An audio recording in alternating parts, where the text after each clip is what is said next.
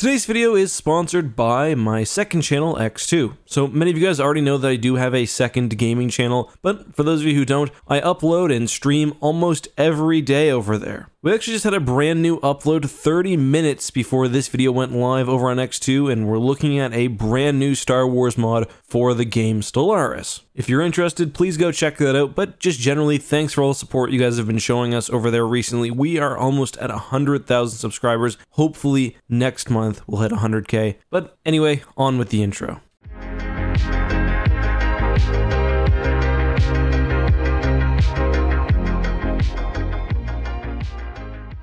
Hey guys, this is Eckhart Slaughter. Hello and welcome to another quick Star Wars Legends lore video, and today we are talking about starfighters, and one starfighter in particular, probably the galaxy's heaviest bomber, at least short of a dedicated assault shuttle or gunboat, the K-Wing. The K-Wing was a New Republic starfighter introduced in the Black Fleet Crisis trilogy. Now, the New Republic after the Battle of Endor created a lot of new starfighter and capital ship variants, everything from new Mon Calamari cruisers and X-Wings to brand new ship models like the E-Wing or the Nebula Star Destroyer. The New Republic was really always about fighter carrying and fighter superiority, and that helped drive continual innovation in advanced starfighter design. The E-Wing, which I just mentioned, was a really phenomenal starfighter, as were some of the more advanced X-Wing models, and as was the K-Wing, the topic of discussion for today's video. Take a look at this image. The K-Wing is perhaps the most ludicrously armed starfighter in existence. The K-Wing was obviously a very heavy bomber, meant to replace not only ships like the Y-Wing, but also heavy assault bombers like the B-Wing. Here's a quote describing that from the New Essential Guide to Vehicles and Vessels. As befitting its role in the New Republic fleet, the K-Wing supports an unprecedented arsenal for a vehicle of its size.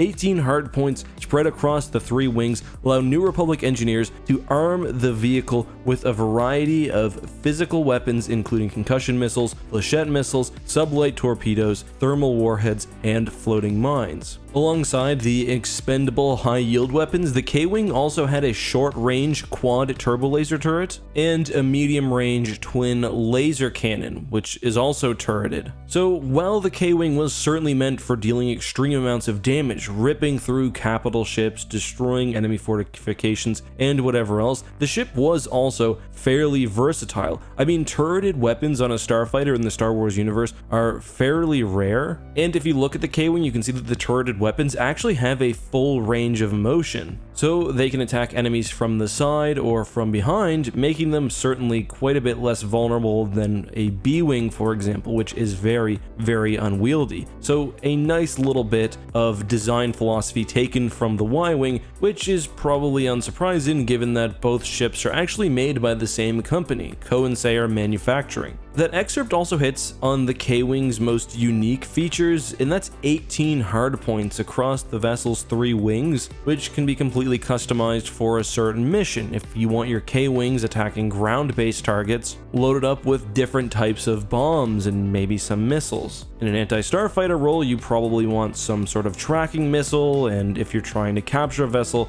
ion torpedoes. And I mean, almost all starfighters which carry missiles can swap the missiles out, but the unique thing about the K-Wing is just the sheer degree of adaptability that you have. 18 different hardpoints gives you a lot of options. The Essential Guide to Vehicles and Vessels also specifically says that because of this versatility, the K-Wing operates pretty well as an escort fighter and even a reconnaissance vehicle. The K-Wing was a large ship, but because of its powerful engines, it could actually achieve the speed of a Y-Wing, despite being more massive, and a supplementary ion engine actually allowed it to essentially boost, providing it with a lot of extra acceleration when needed. There's a good quote from X-Wing Miniatures about the K-Wing, which I think sums up the craft's versatility, but also specialized performance. The K-Wing's surprising acceleration, heavy armor plating, and devastating ordnance make it an outstanding ship for hit-and-run operations. And it was a heavily armed bomber that could also double as an escort or reconnaissance vehicle. The SAG edition for the Starships of the Galaxy Guide also explains that there were at least 2 generations of K-Wings, with the second generation altering the position of the gunner and the turrets. The second generation K-Wing was also made even more powerful, as the forward quad laser turret was able to effectively operate as a turbo laser, probably with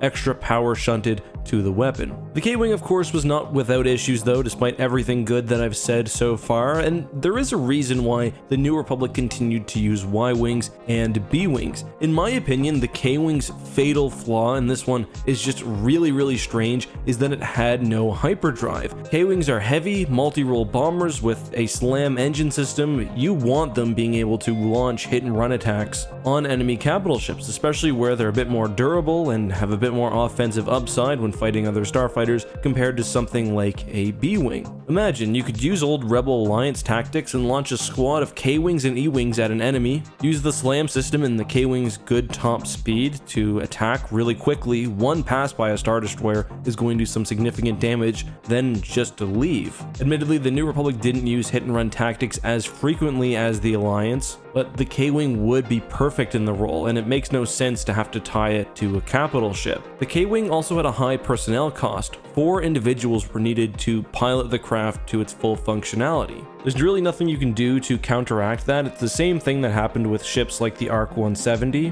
But with that said, although the K-Wing might never become the main day-to-day bomber for the New Republic, it makes a lot of sense to include K-Wing squadrons among Special Forces divisions or elite fleets or wherever else, just where you need a little bit more expensive firepower. As mentioned at the beginning of today's video, the K-Wing first appeared in the Black Fleet Crisis as the New Republic is modernizing its military with the state-of-the-art 5th Fleet. In those books, the K-Wings feature semi-prominently. One has a slug thrower loadout, which is pretty interesting, a starfighter using actual projectile weapons. And on another occasion, they're described as flying heavy when they've got a lot of high-yield weapons. Other than the Black Fleet Crisis, K-Wings never really appear substantially in Star Wars Legends, which is unfortunate because they are a really cool, unique starfighter. I mean, an absurdly heavy bomber with like a modern-day ordnance system. Pretty cool. But that's all I've got to say about the A-Wing. Let me know, guys, what you thought about today's video. Are there any starfighters you'd like to see me cover next? Let me know all of that and more down in the description. Until next time, though, guys, this has been Eckhart's Ladder. As always, be safe, and may the Force be with you.